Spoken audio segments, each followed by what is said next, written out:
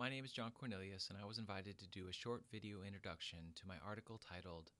"The Hippocampus Facilitates Integration Within a Symbolic Field,"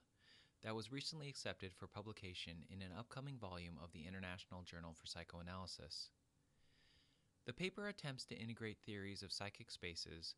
as explored by Donald Winnicott and Wilfred Bion, with the neuroscientific examination of those with bilateral hippocampal injury, to show how evidence from both disciplines elaborates a fundamental brain mechanism involved in the creation and maintenance of symbolic fields of thought. Possibly originating as a way of maintaining an oriented first-person psychic map,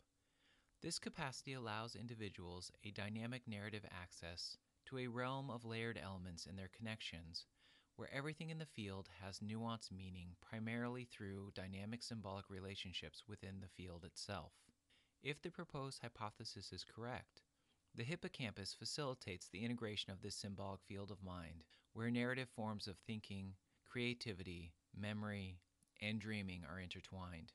The paper presents dramatic evidence of this symbolic field of thought through the study of those with bilateral hippocampal injury, demonstrating how those with this injury seem unable to symbolize their own experience. Without this function, evidence is presented of an inability to engage in many typical forms of thought itself, including the fundamental ability to remember or even think about one's life, engage one's imagination, use creativity to solve problems,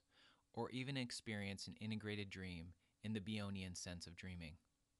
However, while the dramatic power of this paper is related to the evidence of impairment in those with permanent bilateral hippocampal injury, the deeper relevance to psychoanalysis is underscored by evidence of temporal alterations of hippocampal function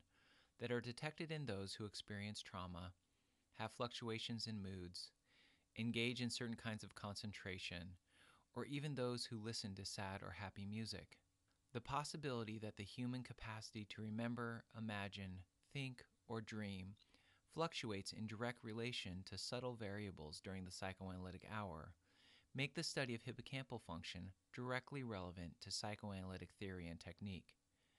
For example, Bion's famous reference to intercessions without memory or desire might be implicitly referencing the need to attend to and engage this symbolic aspect of mind. In addition, by noting how other mental capacities persist despite hippocampal impairment, demonstrates how these other aspects of mind exist outside the symbolic field, capacities that are often nearly invisible when this symbolic function is present. This evidence hints at other forms of thinking that also have direct clinical and theoretical relevance to psychoanalysis, such as ideas related to beta elements, but adds interesting nuances to the concept, including evidence of alternate forms of learning from experience that appear independent of symbolic function. I am hoping the readers might recognize how this paper, while quite broad and speculative in scope, might continue a valuable conversation about this important aspect of mind. I encourage anyone who has any questions to please contact me via email at thorcornelius@gmail.com.